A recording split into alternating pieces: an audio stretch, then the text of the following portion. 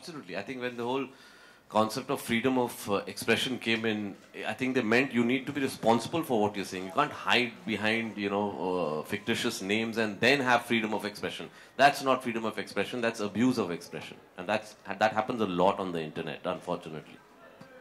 With all cowards, I believe. Hi, Kabir, Salim sir, right here in the center.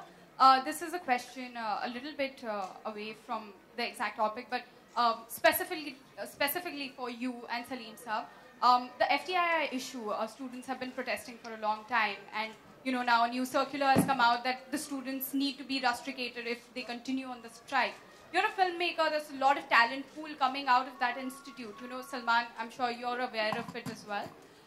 What is your take on that with the situation as of right? Again, my take on it is similar to what I said.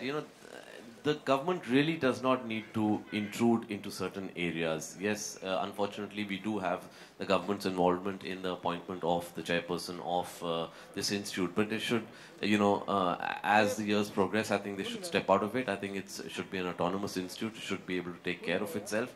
And it's unfortunate that political appointments are being made in institutions of education. And in this particular case, I think the gentleman concerned should have the dignity to step back himself, because I think the chairperson of a film school, because I'm from a film school myself, it's a very intimate relationship.